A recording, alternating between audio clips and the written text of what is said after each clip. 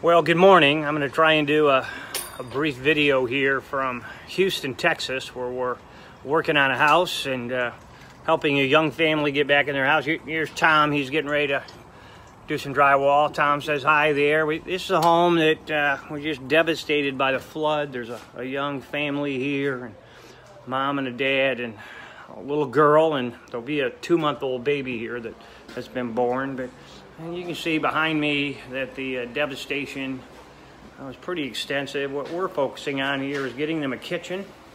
So this is the upper cabinets were there, but we're getting a kitchen. There's Ron walking past me. Ron Hemmeke's on this site, and about a dozen of us down here just working to help this young family get back on their feet. There's Mary. She's right down there working hard. So that's a new bathroom. None of this bathroom is here. We're putting tile in. There's a new tub.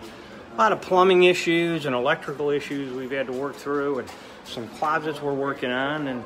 But the really cool thing is the young man Justin has been right here working with us. He was 2 months old when his dad died, and his grandpa actually left him this house, and so he's got a great opportunity to really be ahead of the game a little bit, and to have a place for his young family, and a place. Father, actually, his mom's going to move in. She too needs housing, and this is kind of where they were trying to stay and trying to live, with just this bedroom, and there's a hot plate right there that they were using to cook. And it just, when the flood happened, they just couldn't recover. They were just devastated. So we're working with a great little church down here, and Pastor Roger has been here, and one of the other pastors, David, has been here, and really supporting this young family. They're getting them into a Bible study so they can grow spiritually. But I'll tell you what, I'm working with just great people from Christ Memorial. There's another house they're working on, and hopefully I can get over there today or tomorrow and send you some video from that. But you know what, Christ Memorial, your reach is national and global.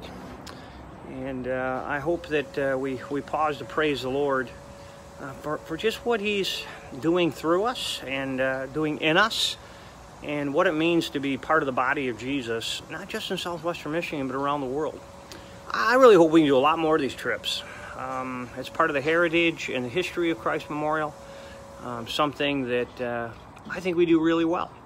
We're a generous group, and we're a compassionate group. We're a group that loves Jesus. We've had great laughs, great conversations. I hope one of these days I can go on one of these trips with you, and we can get our hands dirty, and we can hang drywall, we can do plumbing, and you know what? We can help a young family really get in a situation where they can break the cycle of poverty, and they can also raise their kids in the fear and the admonition of our Lord Jesus. So thanks for all you're doing so we can be down here to do this. I'm going to see you on Sunday. But again, hopefully I can post another video here in the next couple days to show you what's happening at the other house. A big hats off to Rich Herbig and to Tim Rotschafer, who are leading this trip, and also to Jason DeYoung. He's not able to be on the trip with us because he's battling cancer, so pray for Jason. But real big hats off. Jason got this thing going. Tim and Rich picked it up and have really led it well. So when you see those guys in church, give them a big hug. Don't hug too hard. They're a little bit sore. Hey, thanks, everybody. Thanks for praying. We'll see you Sunday.